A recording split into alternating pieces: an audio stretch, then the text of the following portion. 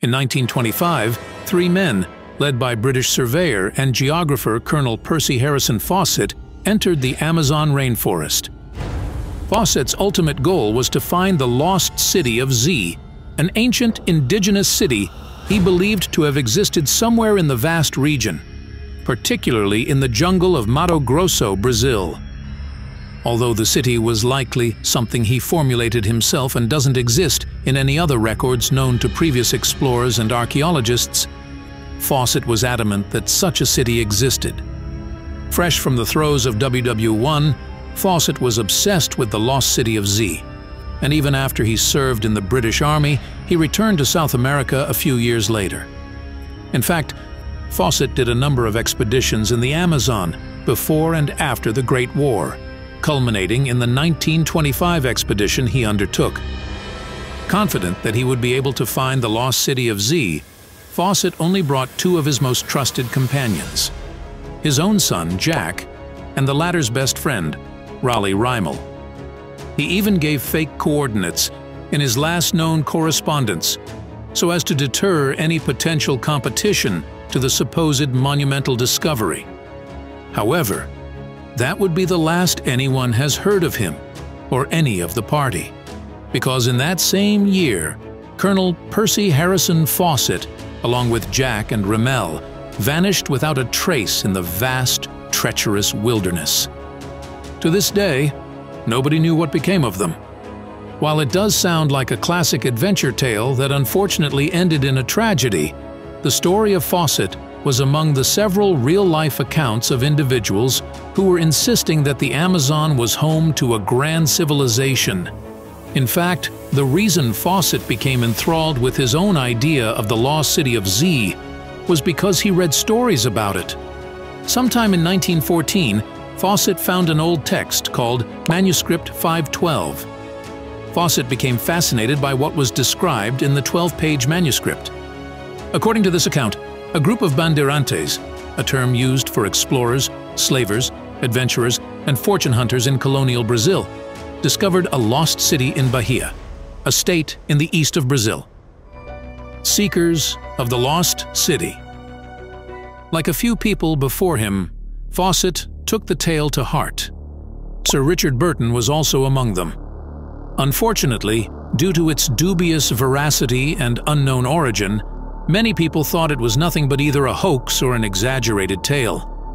Whether it's factual or not remains to be seen, but the manuscript and of Fawcett's claims of a great civilization existing in the depths of the Amazon forest were just a few of the many tales of the same lost city, or cities.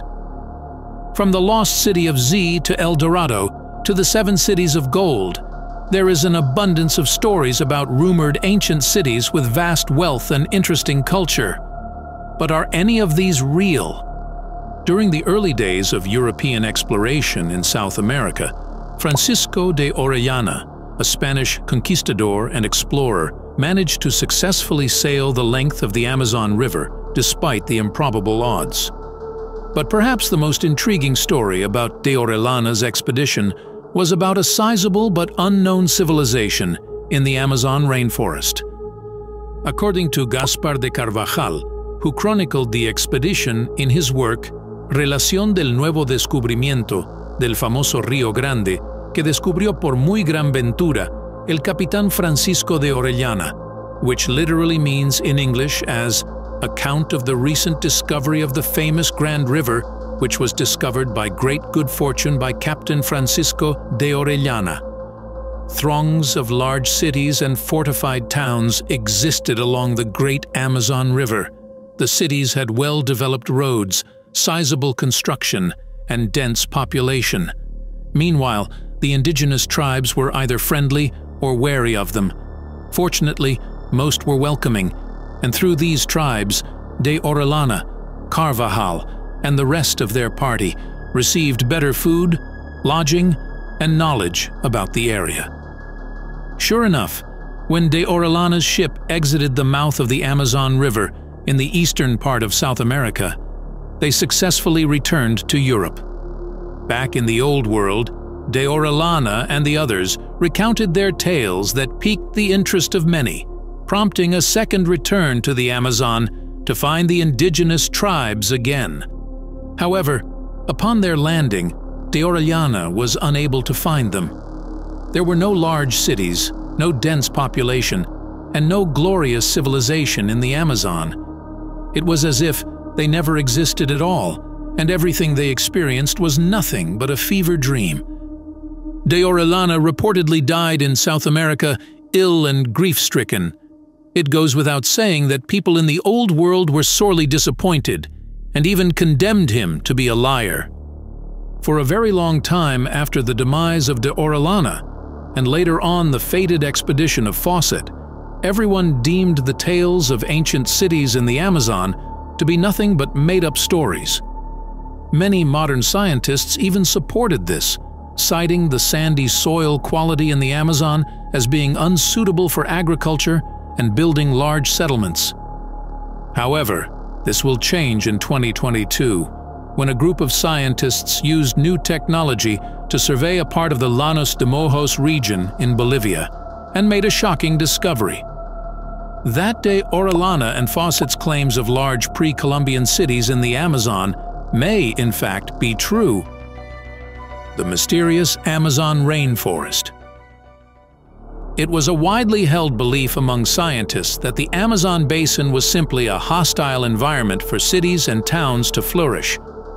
Besides the orange-colored soil being unsuitable for farming, the Amazon is an enormous 7 million square kilometers of a moist, broadleaf tropical rainforest which, at first glance, would be impractical to host any town, much less a large city.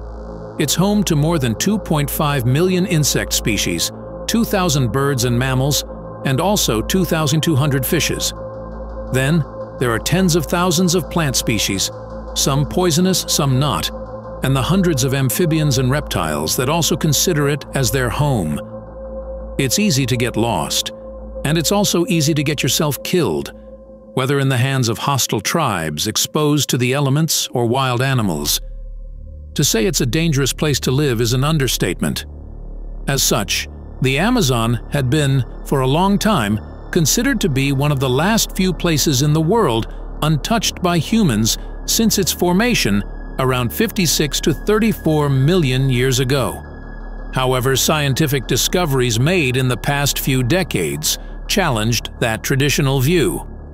One of the most important findings in recent times was that of the Cuicugu archaeological site in, wait for it, Mato Grosso, Brazil. Yes, the very same region where Fawcett believed the lost city of Z exists.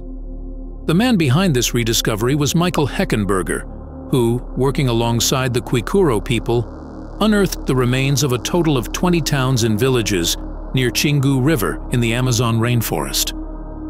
It was estimated that close to 50,000 people lived in these towns and villages, spread over a 20,000 square kilometer expanse within the rainforest. Unlike the Mayans and Aztecs, though, who built tall, vertical structures like their pyramids, the Cuicugu built horizontal monuments to honor their gods, working within the constraints of the rainforest by building structures that could only be dwarfed by gigantic trees. The Quicuro people knew about the particular city because it was preserved in the oral tradition, and it was thanks to them that a more serious search on the Amazon rainforest's possible civilizations was started. Then, in 1999, Brazilian professor and researcher Alceu Ranzi noticed earthworks, or large geometrical mounds called geoglyphs, in some areas in Acre, another state in Brazil. People also didn't pay much attention, despite the fact that these two discoveries might change, and did, what mainstream science knew and believed about the Amazon. Moreover, the question of whether other parts of the Amazon rainforest were inhabited still remained. Until 2022, when definitive proof of large-scale Amazonian settlements, not just one, but many, were found through LiDAR scans made on the rainforest. Uncovering an unknown civilization with the help of LiDAR. LiDAR is short of light detection and ranging, which is a remote sensing method utilized to collect data and study Earth's topography. It emits pulsed light waves, and measures the time it took for the light to bounce off back to the receiver to calculate the distance it traveled. Basically, one of its uses is to map the land using near-infrared lasers. In fact, some of this technology has been used to measure underwater elevations and penetrate large-scale rainforests. Using it on the world's largest rainforest isn't a simple task, but a handful of dedicated researchers, including Heiko Prumers from the German Archaeological Institute, undertook the seemingly impossible project. Boarding a helicopter and flying it above the Llanos de Moxos region in Beni Department, Bolivia, Heiko and his colleagues put the LiDAR to work. By remote sensing the area, the researchers discovered that beneath the thick canopy of leaves and vegetation were a significant number of settlements, including 24 smaller sites and 2 large sites, Kotoka and Landivar. While the scientists were already aware of the 2 settlements beforehand, it was only with the help of the LiDAR that they became aware of its massive size and complexity. The sites were described as having 3 concentric defensive structures, including moats and ramparts. Some of the walls were even doubled, suggesting sophisticated defensive systems. Civic ceremonial buildings were also found, including U-shaped structures and conical pyramids, with some as tall as 65 feet in size. From these sites, a network of well-designed causeways radiate outwards, possibly to other settlements in the same area. These settlements were attributed to the Kasarabe culture, which is said to have existed ever since 500 CE. Little is known about the Kasarabe culture at this time, but thanks to the continuous efforts in researching this civilization, we are starting to learn more and more about them. For instance, it was surmised that they are a sedentary culture, able to sustain themselves through agriculture and fishing. This was in contrast to the previously held beliefs that indigenous residents of the Amazon basin only lived through hunting and gathering. They also had sufficient systems and technology to make up for what they lack in terms of natural resources and topographical advantages. They built settlements that catered to the demands of their environment. So, how did they survive with poor quality soil? With the use of dark earth, also known as terra preta. Terra preta is a dark soil that is very fertile and perfect for growing vegetation. While it's found in the Amazon basin, the majority of soil in the area is orange, infertile soil, which made scientists misjudge the area as unfit for living. It was even said that this miracle soil helped the indigenous people grow healthy crops.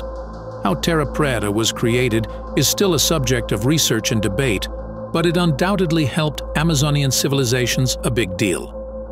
While Heiko's group only found no more than 30 settlements, he and his group were quite sure that it was only just the beginning. Heiko estimated that in 10 to 20 years, more of these cities will be found, as LiDAR is now being used as a way to virtually deforest the Amazon and see what lies underneath its thick, seemingly impenetrable dendritic canopy. What happened to them? The discovery of highly urbanized cities that once existed in the Amazon definitely sent shockwaves in the scientific community, but what was even more intriguing was that how dense the population in the pre-Columbian Amazon might have been. It's been estimated that during its heyday, a few million people lived across this vast region of the South American continent, with some believing that it may have hosted up to 20 million residents, with a complex culture and sophisticated civilization. But what happened to them? Remember, in the story we had at the beginning, Spanish conquistador and explorer de Orellana and his company failed to find the great cities they had visited during their first expedition. While it can be chalked up to simply not being able to find these cities due to the vastness and hostile environment of the Amazon basin, it was strange that a highly experienced explorer like de Orellana wasn't able to find them again. They encountered some indigenous tribes, but the cities seemingly disappeared. There are many theories as to how that happened, but it wasn't the only time explorers weren't able to find any city. One theory points out the spread of smallpox among the natives. Brought by the Europeans, smallpox also infected the indigenous tribes. Since they had no immunity, the disease spread fast and killed them quickly. In fact, according to research, a staggering number of indigenous people in the New World were wiped out because of smallpox, with some estimates reaching up to 90% or more. This misfortune may have also happened to the Amazonian tribes. Moreover, because the buildings were made of mud bricks instead of limestone like the Aztecs and the Mayans used, it didn't take long for these structures to deteriorate. Years passed, and the forest engulfed the settlements, burying it beneath thick vegetation, as its memories slowly turned into nothing but a fancy tale. How its discovery could change everything we know about the Amazon and the ancient world in general. Therefore, this big discovery made by Heiko and his colleagues has literally unearthed this secret. For sure, it's still the tip of the iceberg. The Llanos de Mojos, along with the geoglyphs in the Acre and Kuhiguki archaeological sites, were just a fraction of the total area covered by the Amazon rainforest. Like Heiko, people are absolutely certain that there are more discoveries to come.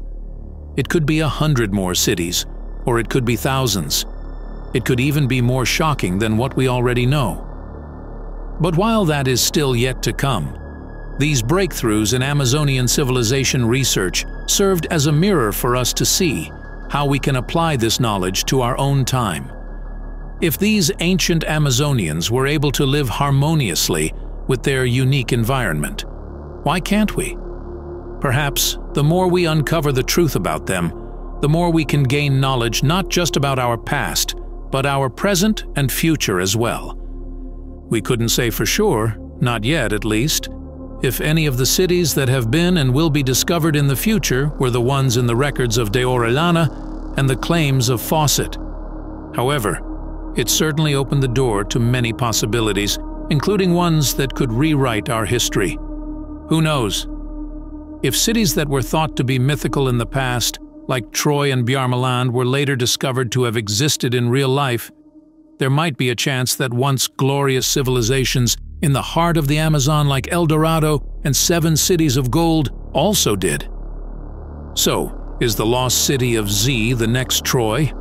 Or are they just, and will remain to be, figments of imagination or exaggerated versions of actual places? Let us know in the comments below. Also, tell us what you think about these amazing discoveries in the Amazon. Deepen your adventure by watching our playlists. And if you want more, just play the next episode that comes up as a suggestion on your left.